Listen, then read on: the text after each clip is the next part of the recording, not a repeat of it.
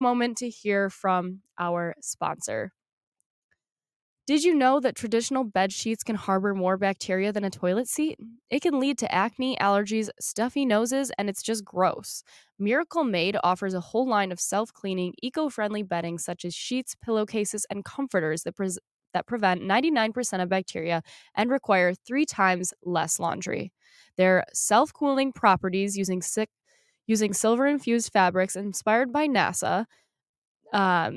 Miracle Made sheets are the thermoregulating and designed to keep you at the perfect temperature all night long so you get better sleep every night.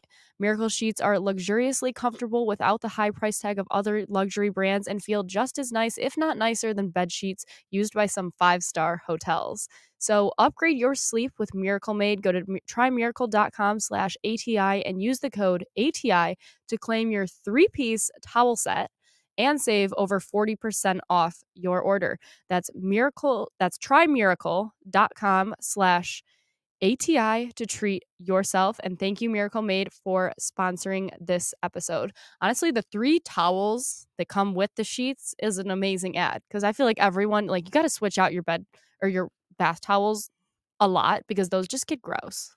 Yeah. And I love the sheets. I've been sleeping on them for 2 nights, and I am a power sweater at they're night. Great. And I've been good. Yeah, they're awesome. Pretty good. I've been dying to try the towels. We've been trying the sheets. Great.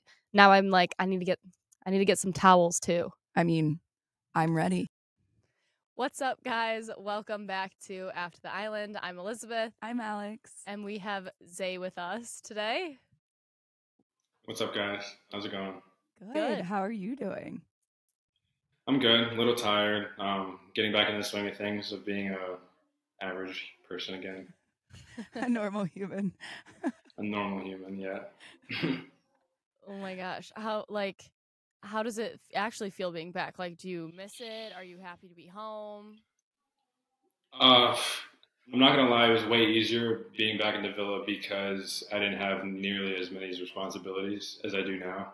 Yeah. And so it's like coming back here and like having my phone and like all the emails, all of like going back to work, like military.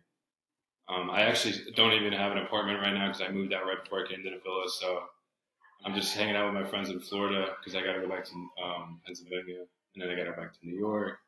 So it's pretty stressful, but. Wow. Where in Pennsylvania? So my Air Force base is right next to the Pittsburgh International Airport. Oh. So I just kind of have to report in there and stuff. And I'm from Philly, so. Oh, Philly. Yeah. I got some friends over there. Oh, Philly.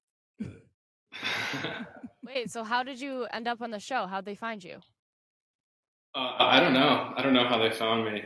They reached out to me on Instagram. One day I just went into my Instagram and went to my whatchamacallit, not the in the DMs, but like the DM requests. Yeah. And I had saw a DM. A D-mail. A DM. A DM from this girl, and she had, said something about Love Island. I kind of didn't really think anything of it. I actually didn't even know what Love Island was before reading that email, and so I Googled it, and I was like, oh, it's a TV show. And so from that point forward, I kind of just like promised myself I would take it as far as it went, and it got me on the show. So fun. Very thankful for that. Yeah. So since cool. You didn't watch it, did you know what Casa Amor was? Like, did you have any idea what you were about to embark on? Honestly, not really. I watched about like half of the season of season 4, and I actually skipped over the Casa Amor part. Stop. So going in the Casa Amor, I didn't. That too. Yeah. It was just like boring. I don't know. Because like, you know how like you get attached to like all the original characters? Yeah. Because like I was watching the beginning of the season, I was like, oh, I like all these people, and then Casa Amor was like a whole new group of people. And I was like, I skipped past that. You're like now one of those men. Yeah, now I'm one of those guys. The guys got skipped over. What was your game plan going in? Like when you were watching up until then, like who were you interested in?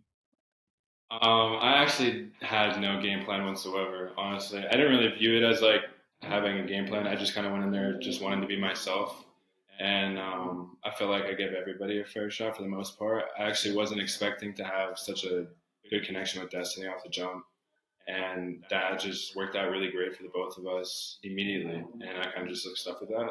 Mm-hmm. And yeah, unfortunately, it didn't play out in our favor once we got to the villa. But Yeah. that was my game plan, if anything. But like you weren't like going in, you didn't have like a top 3 or like people you knew you wanted to talk to or that you were interested in.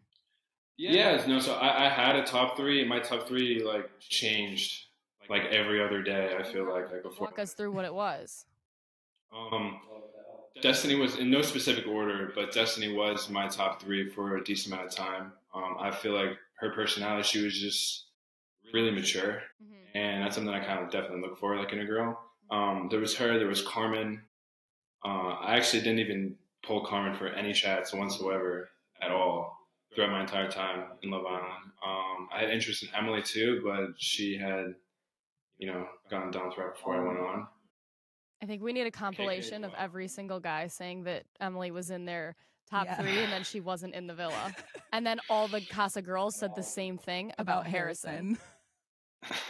That's actually hilarious because like I remember we were all sitting there waiting or standing there waiting for the girls to come in, and we look over to see like the cups of champagne that were poured for us, and we were counting the cups, and we were like, oh, there's one missing. Like, who is that? And we read the names, and like, who do we don't see? It's like Emily. And we're like, oh shit, Emily's not here. And so that was kind of a curveball, but it worked out. Yeah.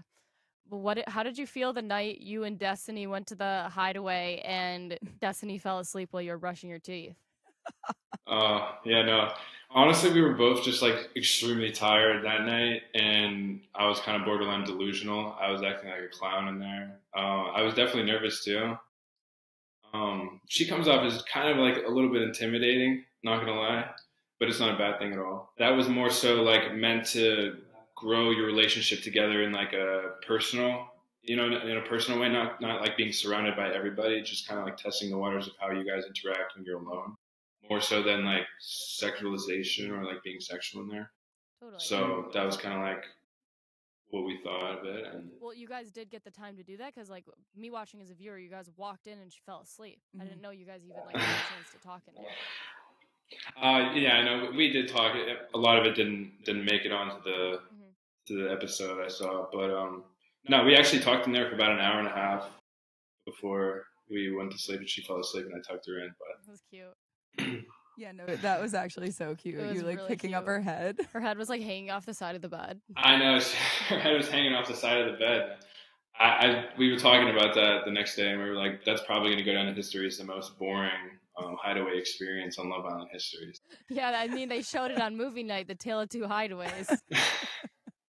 I know, it was like, when that came up on the screen, The Tale of Two Hideaways, I was telling the boys, I was like, we might as well not pick that. I didn't really do anything interesting. We just kind of sat in there and talked.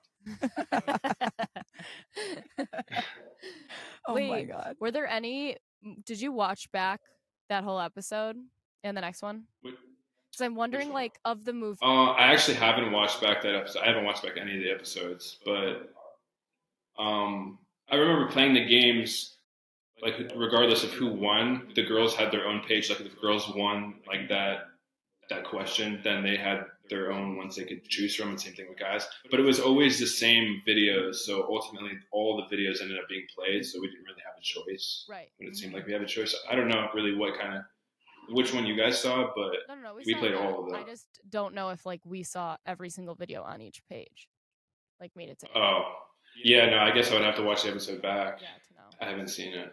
Did they show? I mean, they saw the one with Mike. Yeah, they covered the big ones. Yeah, I didn't think that mine was that big, so I'm surprised you guys saw it. It was just funny. They needed some comedic relief in the middle of all the dramatic ones. Wait, so you get back to the villa and you're with Destiny, and then you start having conversations with Destiny, or you tried to have conversations with Destiny about exploring other options in the villa. What kind of like changed with that? How come you weren't still zeroed in on Destiny, or like what was kind of going through your head? So coming back into the villa, I felt like when we were waiting in what's it called, the Riz room, before walking out, and I remember Destiny's like her demeanor kind of changing. I felt like she was very stressed, and I'm not really too sure what it was. Maybe it was just like going back to the villa. She had always told me throughout our entire time in Casa Amor that like the villa is no joke. Like the villa is like she was saying that Casa Amor is like a vacation away from the villa. And I was like, you know, I couldn't even really think anything of it. But then going back into the villa, I felt like she was kind of more focused on rekindling relationships that she had in the villa prior to coming to Casa Amor, and she was kind of more interested in other people's drama and other people's relationships than ours. And so, like for the first day or two coming back into the villa, we remained kind of stagnant. We didn't really talk that much. I pretty much just like wandered around the villa and just chilled out until she, you know, came around and talked to me. And so I just felt like she didn't really talk to me at all. And she just kind of changed coming back into the villa. And then she had also told me that she had left things open with Mike, which I knew and I understood. And I told her that, you know, that's totally okay. Like, I get that. That's before me. And I know you have to go talk to him and whatnot to figure that out. And so ultimately, she ended up having a chat with him. And she had told me that she was going to have like one chat to kind of like close the door because she wanted to be closed off with me. And then I remember her going and having that chat and coming back to me after that and saying, yeah, I basically left the door open with her and Mike. And so that kind of made me feel some type of way because I was waiting around kind of like the first day or two after coming back to the villa. And so, yeah, it was just like from that point forward, we just kind of got distant from each other. And that's kind of when things started to go south and fall apart. Yeah, because then I saw one of the last conversations you guys had where she like walked away as you were just trying to tell her like I'm going to start talking to other people. Who did you then talk to after? Did you even end up talking to anyone? Like we didn't really get to see it. Yeah, so that day when I tried to talk to her, I tried to talk to her like 3 or 4 times to try to pull her for a chat. The first time she was taken away to another conversation with her, Imani, and Taylor. And then I was like, oh, okay, yeah, I'll talk to you after. And then second time around, she was walking near the kitchen, and I said, hey, do you want to go for a chat now? And she nodded at me. And then Taylor came around and said, oh, I'm still talking to Destiny. I'll talk to her, or I'll talk to you later, Destiny, I guess. And then that was the second time. And the third time, I was on the other side of the villa, just chilling out. And then I was kind of waiting for her to come down. This was like right after lunchtime, and I saw her come down. I was like, I yelled at her, not yelled at her, but like voiced to her over the pool. I was like, do you want to go talk? And we walked down to the beach, and then she was like really okay with talking at first. And then as soon as I kind of sat down, she just was like, yeah, no, I don't want to talk to you. And I was just like, you know, okay. And then I kind of stormed off. That seemed like to be a pattern that would happen whenever I would try to talk to her. Did you have to? I thought that you guys had the conversation like several times, or maybe I just saw that discourse somewhere. So I feel like people were like, why do they have to have this conversation 100 times? And was it like, did you ever have one that was actually legitimate and not the one that we saw of her just like walking away? It kind of ended just like that. No, that's exactly how it ended, honestly. It was, I tried to like voice that to her multiple times and tried to have like a good conversation where we can come to a consensus as a couple. And I feel like every time I tried to talk about it and voice my opinion and voice how I felt, it really wasn't taken into consideration at all. And she kind of put up this wall and just got like extremely defensive over how I felt. And I felt like I was very understanding of how she felt, but it wasn't reciprocated. And because of that, like conversation after conversation after conversation, it didn't really amount to anything or any like solid understanding for each other. And so over time, that's when, you know, you guys saw at the pool when she tried to sit down with me, and she ended up just walking away. And from that point forward, it's kind of just like, all right, I'm done trying. Like, I'm not going to try to force myself to have a conversation with you. If you don't want to listen to me, then that's fine. But yeah, that's kind of like where we decided to go our separate ways. Walk me through the switcheroo of the recoupling. The recoupling. More specifically, what do you mean? How you ended up with Imani, and who did Destiny end up with? Kyle. Kyle. Kyle, yeah. That was a switcheroo for sure. Yeah, I was not expecting that at all. After Destiny, I kind of had brief talks with Cassie and Johnny. They didn't really amount to anything.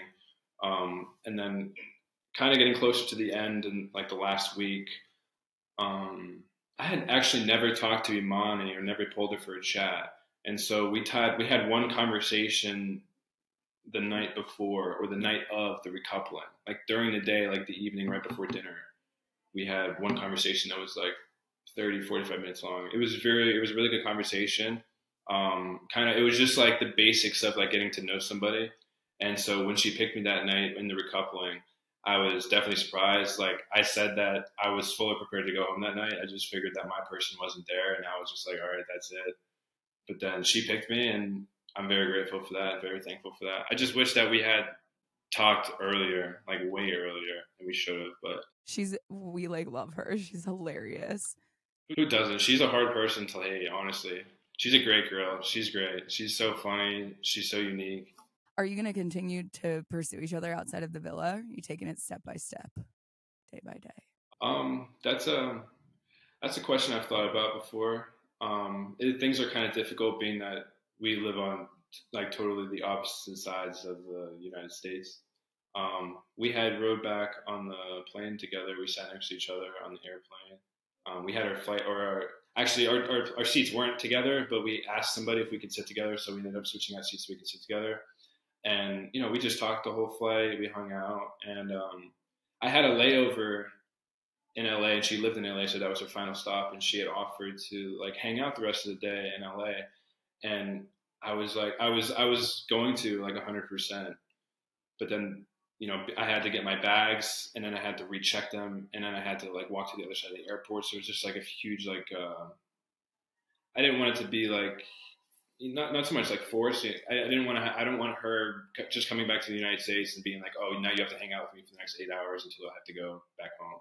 So I think definitely in the future, I could foresee myself hanging out with her. I told her that we would definitely see each other again, and I think that's definitely going to happen. Nice. Amazing. Well, okay, so obviously the big moment that we all saw while you were leaving was the whole Scott situation where he kind of voted and said the friend vibe comment, and you and Imani clearly were upset by it. Walk us through that situation. How awkward was it, and like how out of pocket was that comment in the moment? Scott from Wales, a little bit ridiculous, honestly. I actually had never voiced that to him. That was something that he overheard me talking to Bergie and Marco about on the B bags. I think you guys will probably see that in the episode. But I actually never voiced that to him, nor did I ever really talk to him about my relationship with Imani. So for him to say that was kind of ridiculous. And actually, same thing with Johnny. I'd never talked to her about my relationship with Imani either. And I don't think Imani talked to either of them either. So I don't know where they really got that from. And nonetheless, I did say that. I did say that is more of a friendship vibe. And initially, yes, that's exactly what it was, because we had literally talked one time before the recoupling. And so before like any relationship is built or any significant relationship is built between two people, starts off as a friendship. So the friendship vibes was based off of like a just casual conversation of getting to know each other. The reason why I had not voiced that to Imani, because we didn't have enough time. I didn't have enough time to, you know what I'm saying? Like, I didn't want to like tell her off the jump, like after having one or two conversations with her, like, yeah, I just view you as a friend. I haven't had 3, 4, 5 conversations with you. It could have developed into something else. So for me to say that to her, I feel like wouldn't have been fair at all, because it wouldn't have been a fair shot for either of us if I just said that to her. Like, does that make sense? Yeah. Yeah, no, it definitely does. Yeah, I mean, it's hard to have conversations in the villa, let alone like trying to make new connections at the end of finale week. How did you feel when Imani got up and kind of like went and walked over and was standing there, like as you guys got kicked off and you were kind of still sitting? Oh yeah. She like gets up and leaves, and you were still there, and then you like just decide to get up finally and move over. You're laughing. Oh my god.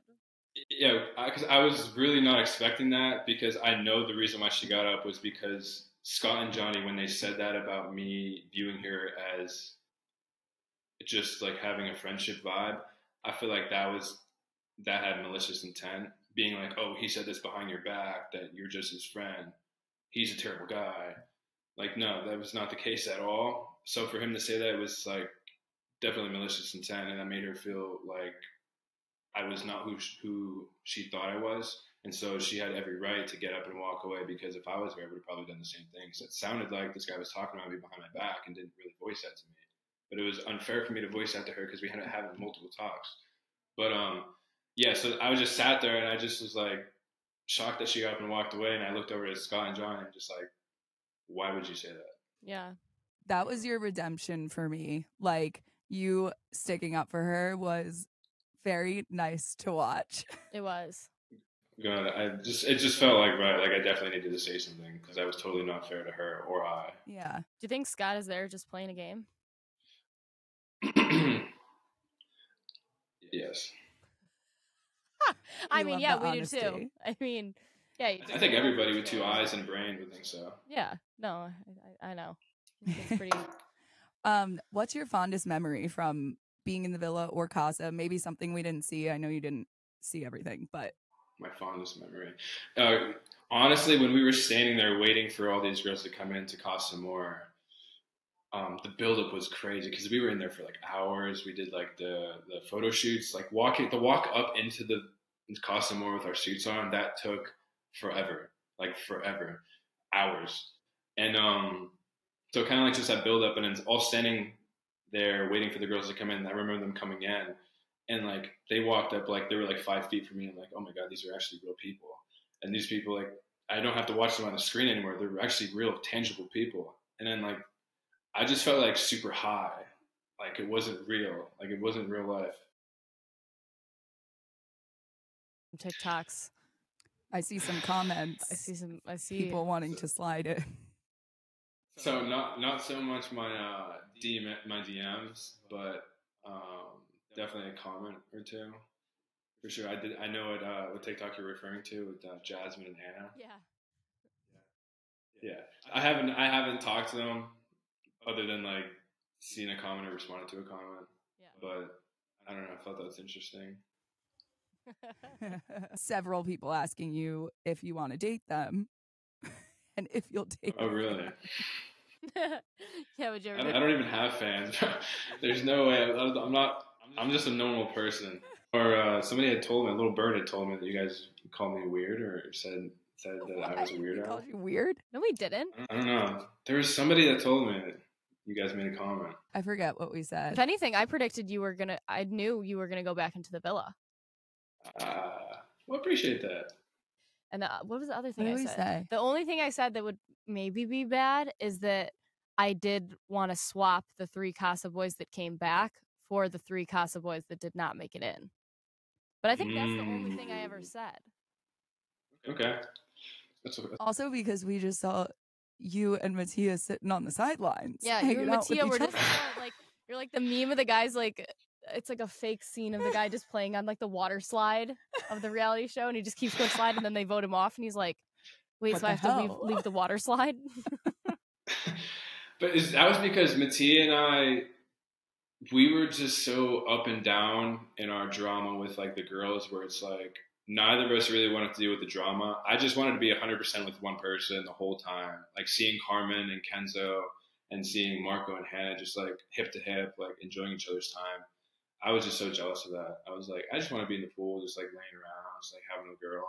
Why can't they be me? And Mattia and I always like thought about that, and more so like when you're actually in the villa, it is like, and you guys can attest to this probably, but it's difficult. Like if you don't have a person there with you that you can share feelings with, you can share emotions with, and you guys are like this, it's tough. It's tough to be in there by yourself. And so Mattia and I kind of had that friendship where we held each other accountable. We were able to talk about things.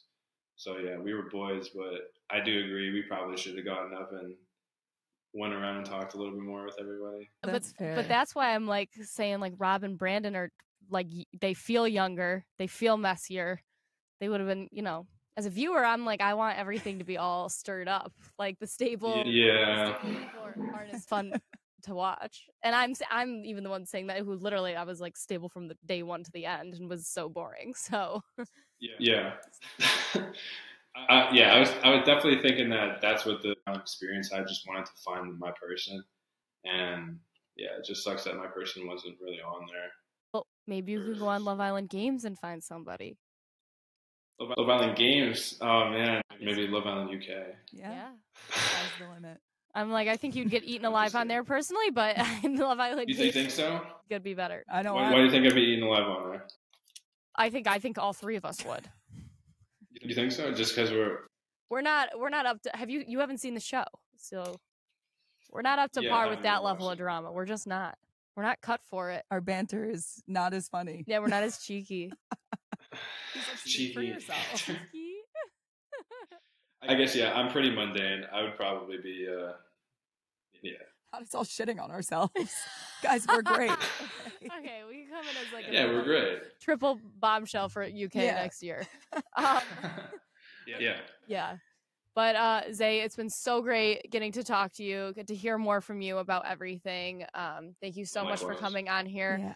Yeah. For everyone listening, we're going to link Zay's socials down below. If you want to follow him, send him a DM or a D-mail. And like this video, comment below any more questions you might have for Zay. And we look forward to seeing you guys soon. And check out all of our other interviews with all of our other ex-Islanders. Yes, thank you. Right, bye, Zay. Thank you. Bye, guys. Thank you. You're the best.